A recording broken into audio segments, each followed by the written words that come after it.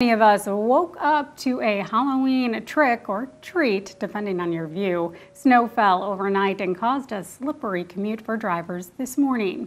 KIMT News 3's Maureen Dudley spoke with a couple of drivers at an I-90 rest stop about their experience with the first sizable snow of the season.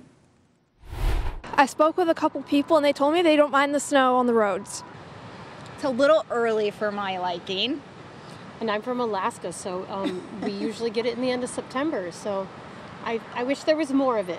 AAA says that drivers going on long trips with colder weather should be prepared by checking the weather and driving slower. With snow on Halloween, they said that their kids were excited for it. My kids are ecstatic. They're excited for it and they wish there was more snow. Yes, my kids too. They want to go sledding and play and yeah. Some advice they gave is for people to drive safely on the roads. In High Forest, Maureen Dudley, KIMT News 3.